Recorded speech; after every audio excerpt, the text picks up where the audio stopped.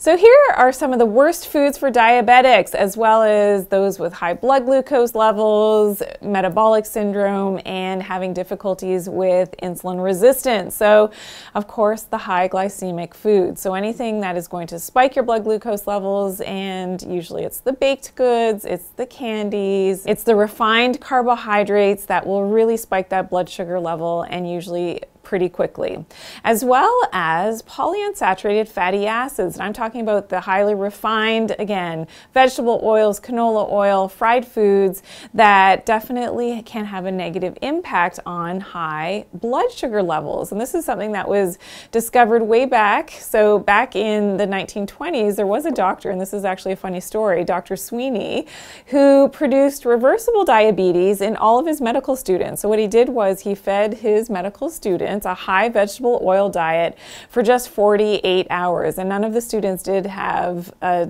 diabetes problem before this little experiment that he did, and sure enough, when they tested, they found that they developed high blood sugar levels in just 2 days.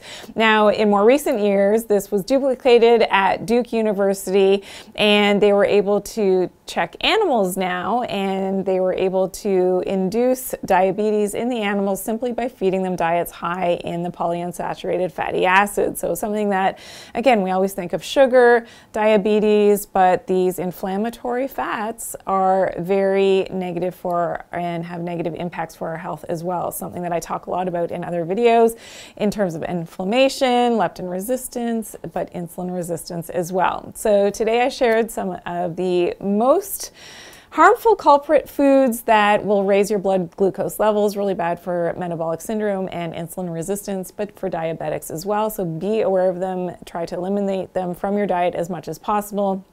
And hopefully you'll feel a lot better and your blood glucose levels will also improve. If you do have questions or comments, I'd love to hear from you. Please drop it in the comment section below.